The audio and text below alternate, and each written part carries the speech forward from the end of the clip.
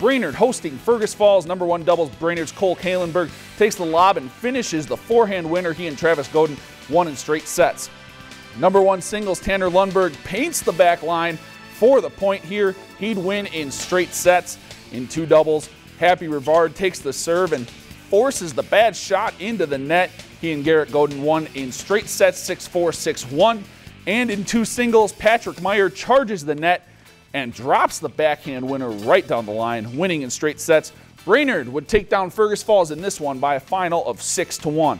If you've enjoyed this segment of Lakeland News, please consider making a tax-deductible contribution to Lakeland Public Television.